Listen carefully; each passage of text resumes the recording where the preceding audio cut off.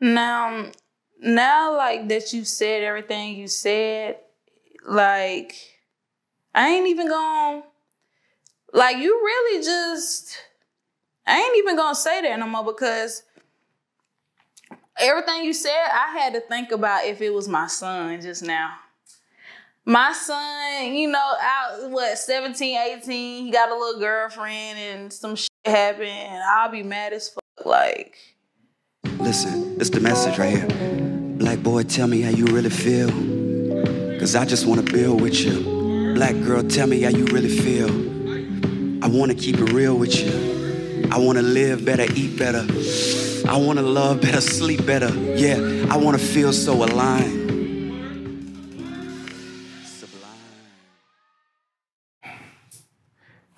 This is really what I want to get to. A lot of women enter relationships in bad faith. They enter relationships expecting the worst. It's hard not to. I understand that, but let me finish. Understand. Let me finish. They enter relationships in bad faith. They don't do the proper vetting. They don't properly vet the dude that they're entering it with. So like their mind kind of, you know how your mind sets you up to prove itself right? It's like there ain't nothing good gonna happen. And then you act surprised when nothing good happens. You set yourself up for that. You didn't do your homework on the person and you came in negative. So why are women doing that? Why are women not doing their work on the front end and coming in with negative expectations? I don't know. I'm not them.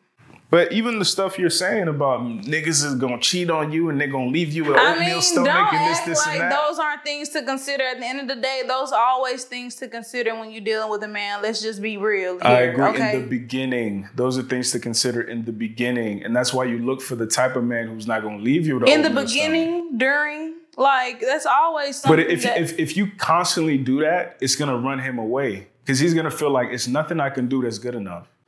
You gotta vet a man based on like how he move in general. Like, is he somebody who's loyal to his friends? Is this somebody who's loyal to his family, loyal to his mission, his purpose, and things like that? So if he can do that, like it's certain dudes like they won't take you serious as a friend if they see all you do is cheat on your girl. They're like, oh, if you can't be loyal to her, how you gonna be loyal to the business that we putting together and stuff like that? But again, if you want to see two different types of men together in one dude, it's never gonna work, and you're always gonna be suspicious. I feel like you can't combine all that because all that can be separated. A man cheating on his girl has nothing and plays no part in how he conducts himself as a businessman because them two different lives, two different worlds, and two different people that he gotta be. I can agree with that, but I'm saying there are some crossovers. It is some crossover. That right there specifically depends on the person. If you just a shysty person in general, then that shit is just gonna blow over in all areas. Relationships, business relationships, family, all that shit. If you just ain't shit and it's in you, then that's just what's in you. But most times I feel like men can separate all that shit. Niggas be out here cheating like hell on their girlfriend, but they know how to get money. And they know how to, like, you know, budget and do all that shit and know how to, like, it just depends on the person because he can go home to his girlfriend and they can be doing all that relationship stuff and then go out where it's hard out here in the world and try to make ends meet and try to get some money and take care of the household and shit like that. So I just really think it all just depends on the person. Some things depend on people and some things just you can separate. And some things can always still just flow all together because you can just be a not shit person all around, but you can separate the two as well. That's true, but what I'm trying to say to you is if you keep having negative like expectations, you're always gonna, and not just with men, with anything. If you go into like a job thinking you're not gonna like it, you're probably gonna be right. If you go into a business thinking you're gonna fail, you're probably gonna fail, right? So I'm not saying be naive. So using the business analogy, I'm not saying go into a business without a plan or without any kind of structure. Go into the business, put your business plan together, put the structure together, and hope for the best, you know, with the work that you're doing. Same with romance. But if you're just gonna not do the work on the front end and be negative, of course it's gonna fail. Hope for the best, expect the worst. Prepare. Okay. Prepare Hope for as the far best, as do your prepare research. for the worst. Not necessarily prepare for the worst. You just said prepare. Why I can't say prepare for the worst? This is why. Because sometimes when motherfuckers prepare for the worst, they manifest it. And I hate manifestation too, but it's like, especially with men, like as a black man, people expect you to do wrong. Like they don't expect the good thing from you. And then they react based on those negative expectations. So I think if more women expected better from us, first of all, got with good dudes, expected better from us and interacted with us as if we are the king and everything that we could be, they would get better outcomes. I disagree with when you said you go in with negative and that's what's gonna happen. Based off experience, that's happened a couple times where I was expecting worse and the worst didn't happen then. Why didn't it work? That's a whole different type of situation. But what I'm trying to tell you is, like, certain things where I would expect for it to be the opposite, it wasn't. And it was surprising to me. But I'm saying, I don't think that's always the case, though. I feel you, but I'm saying, how do you think that other person feels? We can feel it when a woman thinks we ain't shit. Or we're suppressing our ain't shit. That's the best way to put it. Like, we're hiding our ain't shit. We can feel that. Because at the end of the day, you got to consider the fact that ain't nobody gonna always be 100. It's always some lingering character flaws that we can find out over time. And that's why I said earlier, people begin to reveal who they really are over time. That's why you do your homework. You right, but even doing your homework, it can be some... All right, you act like you talking like just because you've been with somebody for 8 years, they can't surprise you on the 8th year and do some shit or turn into a person or act on something that you would have never seen coming because you thought you knew this person for so long. I don't feel like it got nothing. I don't know. It's really a surprise. That. Like everything, you can't really expect too much. You can do all the homework you want to. You can't. It ain't nothing. It ain't enough homework in this world you can do on a person to really know who they are and to know that you're secured and nothing can ever go wrong. But that's why I say you have to look at big picture stuff. I'm talking about principle. So I'm not talking about like, for instance, you know how like parents might say sometimes, if somebody stopped me on the street and was like, my child did this, I would believe them. Versus if another person stopped me and said my child did that, I wouldn't believe them. Mm-hmm. Right? So it's not like you're with somebody 24/7. Your parents aren't with you 24/7, but they have a general idea of your character. And they know that, okay, worst case scenario, this is how far it can get.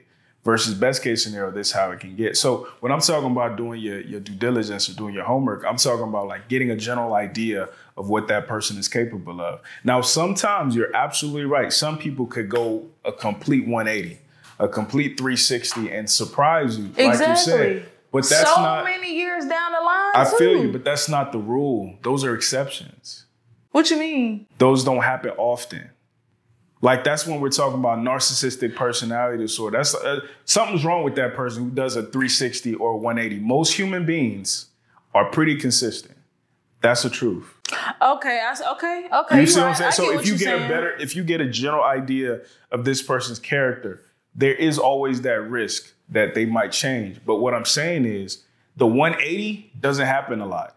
Some people, they might deviate 5 degrees or whatever, but they generally are still in the same box. I get what you're saying. So if you get an idea of who that person is and you come with your best self and you expect them to come with their best self, it'll work. But again, if we play this game with people where it's like, I'm a hurt you before you hurt me. Or you know what I'm saying? I'm trying to outsmart you. I'm not going to give as much, so I could protect myself. And it's like, it doesn't work. People end up growing old and miserable. So I'm just saying with our women in particular, black women in particular, if you keep, number one, encouraging niggas to be more like Future instead of Russell, And then number two, coming in with negative expectations, our relationships aren't going to work. Women have a lot of power. As much as you say y'all don't, y'all have a lot of power. I'm talking to little dudes right now, like young dudes, and they're saying, I would rather act, this certain type of way. I would rather act like the hood dude because those type of men have success with women. In the 70s, you had to have a suit on to holler at somebody. But women changed that, and now we're getting these types of men who are also being raised by women.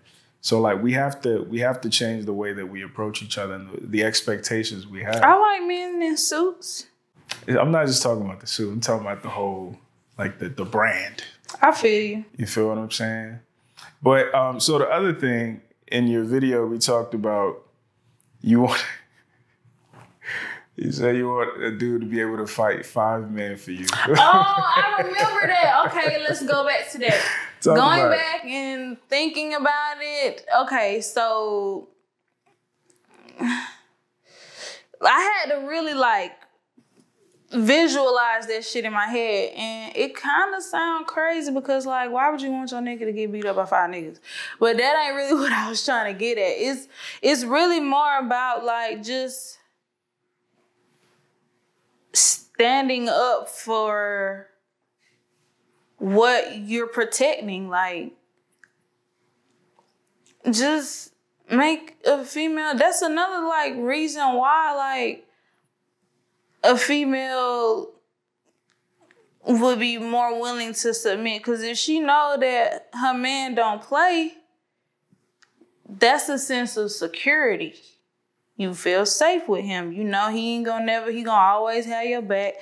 He gonna always, and that goes for friendships too, not even relationships. It can be platonic friendships, you know what I'm saying? So I don't want to tell nobody to I should. Risk your life. Because the movie is what got me, and then I was just going based off that movie, and then I was putting myself in her situation. She felt so vulnerable and disappointed that they was grabbing on her butt and everything. Them dudes was harassing them, and he didn't. Hey, stop. Get in the car. She was turning around cussing them out and shit like that. And you right. What if they had a gun? What if, people crazy out here? You right. It's just, that was just a fucked up situation. But let me ask you, how would you, if you were a dude, right? How would you have handled that? Same exact scenario. If I was a dude, I would have had my pistol. I would have let them know what's up. You know what I'm saying? So what if you didn't have your pistol? Because that's in the movie, he didn't have a pistol on. Right, and I'm telling you, if I was a man, I would have had mine. There is no what if I didn't have it, because that would have been me as a man if I would have had one to protect my woman, because that's what I would want too. I just want to feel protected, and I don't want to feel like you're not gonna do shit to protect me if we going somewhere. If we out, they was taking a walk outside, evening time. And some little busters came up harassing them, and they was grabbing on her butt, and he just not allowed it, but I'm just saying, as a woman, though, you got to put yourself in a woman's shoes, too. Because, for one, y'all don't have to go outside and worry about getting raped or sexually harassed or catcalled or winked at or just talked to crazy when you walk into your car minding your business. So, as a woman, I was putting myself in her shoes as a woman, and what if she would have been by herself? It wouldn't have been no difference of her being by herself walking to her car alone. The only thing that stopped her from possibly getting raped or anything the only thing that prevented the situation from escalating was the fact that he was there. Ain't no telling what would have happened if he wasn't. So that was just the bare minimum of what happened just because he was there. And the fact that he didn't really do shit made them want to harass her even more, because you see they didn't stop messing with her even after they said, let's go, get in the car, leave me alone and all that type of shit. They kept going because he didn't do shit. So, or because she kept going back and forth. Well, I'm just saying, he wasn't doing nothing. He wasn't getting on their ass. He wasn't trying to stick his chest out or nothing. And she went home, curled up in that bed, and didn't even want him to touch her. And as a woman, that's hurtful. I mean, even So if he ain't have no gun, I can agree with that. I wouldn't want you to get jumped, but like, I'm just saying in that situation, it's fucked up because I'm speaking from a woman's perspective. No, I don't want you to die behind me. No, I don't want you. Well, if I have your kids, yeah, you should want to die behind me. I should want to. I mean, I gave you children. No, want to and willing to are two different things. Willing to. I mean, no, but look, no, same thing. Because look, it's up to me if I really want to have your kids or not, right? I get the last say so, right? It's my body, right? So I'm giving you children. You better fucking go out there and do something. Be willing to Be die. willing. Okay. You keep saying want to die. You should want to die. That's the only even trade. I feel like if she gonna have kids for you, you should be willing to go the extra mile to do whatever it is that, you know what I'm saying, when it comes to life or death, because you can die behind having kids. And I had your kids, risking my life, my body. There should be some type of even trade or, like, you know what I'm saying? But back to that, as a woman, I want to feel protected. And she didn't feel safe. She didn't feel protected. So now, moving forward, she probably might do things on her own, knowing that her man can't step in and do what she would have rather him do than whatever he did, which was get in the car, let's go, grabbing. Okay, say you out with your girl and some niggas walk up on y'all and they start calling her bitch. Hey, bitch, come suck my dick and all type of disrespectful shit. Grabbing on her, walking up, just doing the most. What will you do? You ain't gonna slap nobody. You ain't gonna pistol whip nobody. You ain't gonna, like, at least knock one of them out. And then both of y'all run or something. Like, damn, like something. I'm not even trying, like, I might even jump in and help you a little, like, something. I ain't even trying to say, like, risk your whole life, but, like, hey, you get that one, I get this one. Like, somebody, like, at least, like, if you have hers, more than likely she gonna have yours too. So y'all both can be beating up niggas, even if y'all probably gonna get y'all ass whooped, but y'all got y'all ass whooped together. You ever beat up a grown man? You talking all this cash shit. Like, I'm gonna get him, you get. But I'm not even really dead ass serious about it. I'm just really putting things in perspective, like, just like see where I'm coming from. Okay, I see where you're coming from. Thank you. That's it. I'm not trying to tell no nigga to go jump in front of a train for her or go jump. That's how it comes off sometimes. Though. Nah, I'm not just talking about with you. Yeah, I'm not just talking about with you. That, but yeah, it's just like I was watching the movie. I was looking at the shit from her perspective as a woman, and you know what I'm saying, like, she was hurt by that. Like, she didn't even want him on her. Like, damn. And I'm not even justifying it. I'm not even justifying what, because that shit is crazy. But you see why she started fucking with that other dude? See, he brought life, but yeah, that's why I said I ain't even. No, what I'm saying is because they did another scene with the rich dude where he punked some white dude on a bicycle. Like, this guy had to punk 5 black men, and this one had to punk one white dude. Like, that wasn't even the same. It wasn't the same, and I get it. And they trying to make it look like he's more macho. Nigga, it was a white dude on a bicycle. Relax. Yeah. But I will say this though. This is what I would say. So I've never had that experience where I'm with a woman and answer my question, because what would you do? I'm about to answer your question. I've never had the experience where, like, I've been with a woman and somebody tried me. Maybe it's because I'm dark skinned. Maybe it's because I'm a big dude. I don't know. But I haven't had that experience. But for me, if I was giving, like, my little brother advice, I would say, number one, if you have to have your gun with you, you probably shouldn't be there. Like, you probably shouldn't be in that environment. That's number one. No. Let me finish. You come back to it. Okay. So that's number one. Number two, I know people who work in law enforcement. I know people who have been to prison and the whole nine. And what you'll see is there are a lot of dudes who are in prison, quote unquote, protecting black women. And because they didn't think shit all the way through, they did whatever they did. They ended up in prison, and whatever was going to happen to that woman still ended up happening to her at a later date, because now he can't protect her. He's behind bars. Or she moved on with her life because he's behind bars. It's a story. This influencer, she said her brother is in prison right now, and his cellmate is in prison because he beat up his sister's boyfriend because she was getting beat by him constantly. So she called her brother. He pulled up. He beat the nigga's ass. Now he's spending like 10 years in prison, and they back together. So again, as a man, you have to think 15 steps ahead. You're right. You feel what I'm saying? Exactly so for me, number one, if you're in a place where you might have to do something to protect, you probably shouldn't be in that place. Number two, your first thought is to remove yourself before you engage. Engaging is a last minute thing because here's the thing that I don't think women understand. When you a grown ass man, to engage with somebody on some physical shit, you have to be ready to kill or die. That's how serious it is for men. Men don't play with that type of stuff, especially old men. So for me, number one, assess the environment you're going to. Number two, see if there's an exit plan. And if you absolutely must, you should have an idea of what you're risking. Because again, if you're talking about, oh, I'm protecting this person, protecting that person, you end up getting locked away. Whatever you were protecting them from could still happen.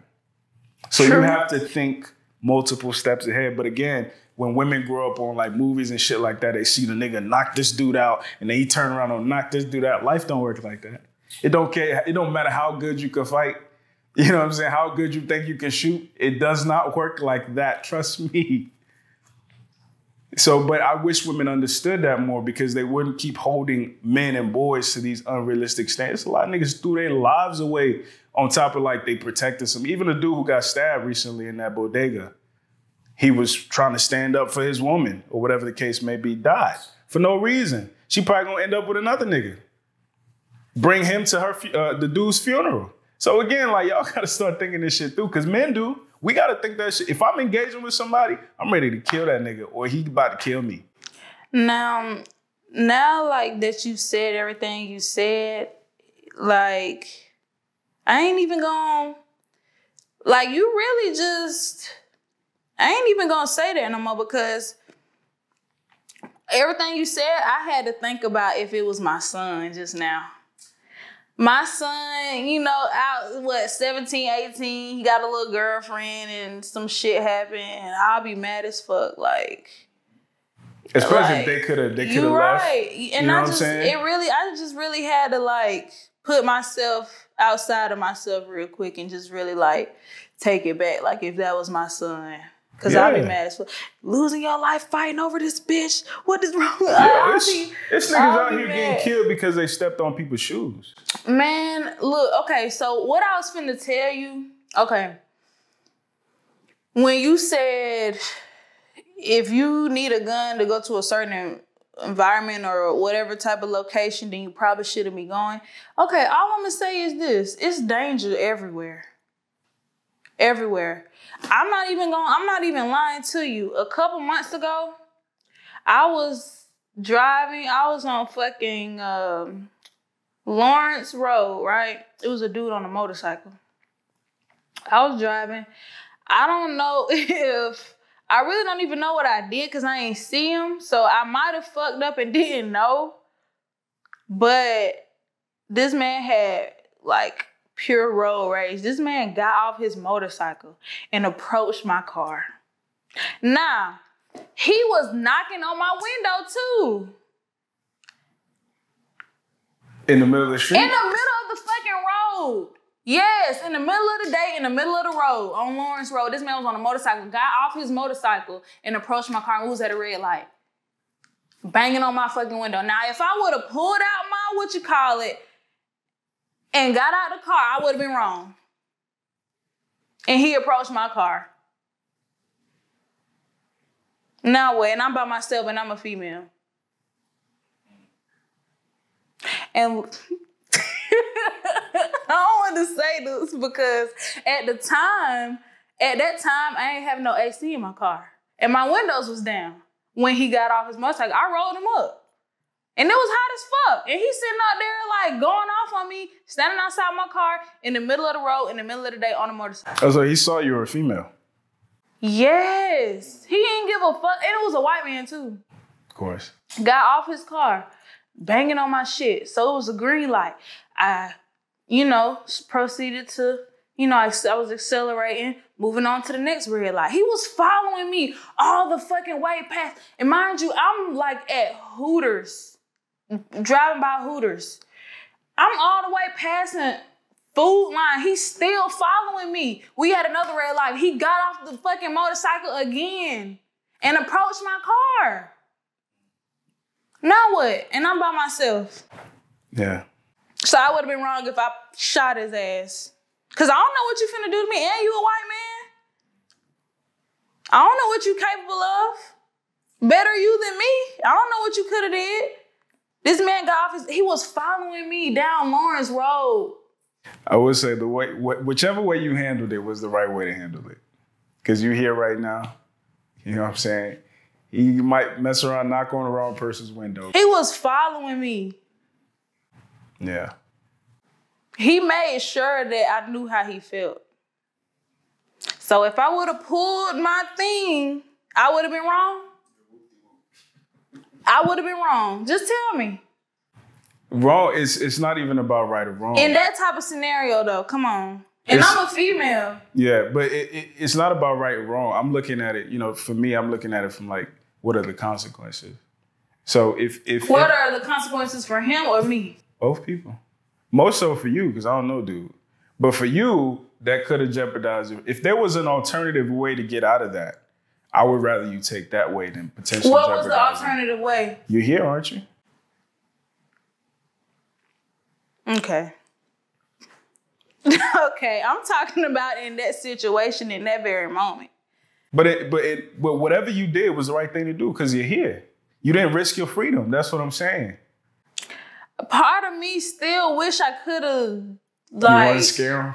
Just, yeah. And I ain't even want to do all, it's with traffic, you know what I'm saying? I'm not finna even try to, in this green light, I'm finna keep going. But he kept following me. So now at this point, I'm feeling like I'm in danger. I feel you. So if I would have got out of that car, he could have stabbed me. He could have did I should have just waved it at him just for him to, I just kept going like. That was smart. You walking up on me, I'm really trying to get where I'm going. And I know you're not finna follow me all the way. Like if you would have really followed me to my actual destination, I know for a fact I would have pulled out. Because shit was not okay with me. That makes sense. Because for me, the way I think about it, with training and stuff, you don't pull it out unless you're ready to use it. You know what I'm saying? Right. So for me, whatever you did and you got out without having to jeopardize your freedom, whatever, it's not even about what happens to him. But if you don't have to jeopardize your freedom, if there's an alternative, don't do it. But who does? But that's my point. It's danger everywhere. Ain't no telling. He could have been having a bad day. I might have fucked it up by cutting him off. And I didn't even know I cut him off because I ain't see him. Yeah. Yeah, no, listen, I don't know what happened. I assume 100% of the time, I assume everybody crazy. Exactly. That's how but that's my point, though. It don't matter where you at. I'm in public in the middle of traffic in an intersection at a red light. What I'm saying, though, is getting off your motorcycle and approaching my car, and then you follow me to the next red light all the way down the street. You kept following me. You fucking driving alongside of me, looking at me, cussing me out, throwing me your middle finger. Like, what the hell? You crazy as hell. In the middle of the road, too.